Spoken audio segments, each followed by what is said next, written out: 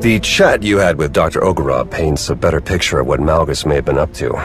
Darth Nul's work on mind control says a lot, but combining Sith and Jedi toys? That's big news.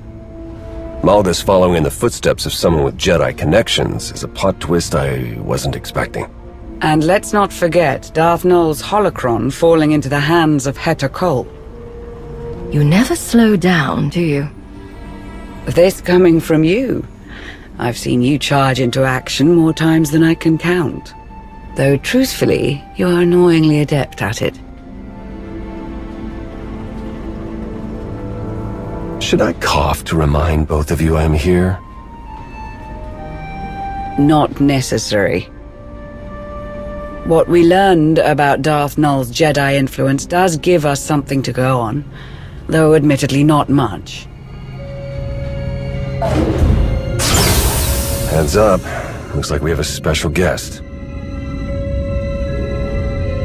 Tell these droids to get out of my way! I need to speak to Malgus. They answer only to the Empress and cannot be overridden, Shay. Some higher-up is all sweaty about my past contracts with Malgus. They've got no understanding of how those things work.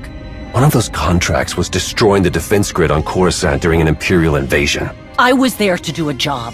I did it and moved on. You should understand that. Perhaps, but permission to interrogate the prisoner is restricted to a select few. I'm going to find out if he's working with Heta, with or without permission. This is not the place to start a fight. I don't start fights. I end them.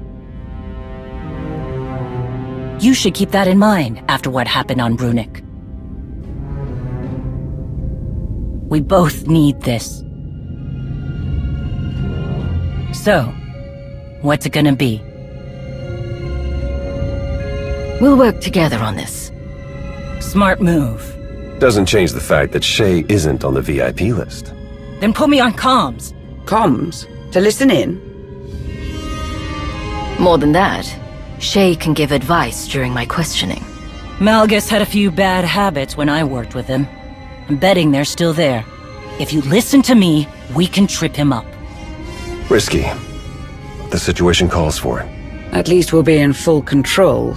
If anything seems wrong, we can shut it down. All right, everyone be on your guard. Time to pay our guest a visit. Ready? Always.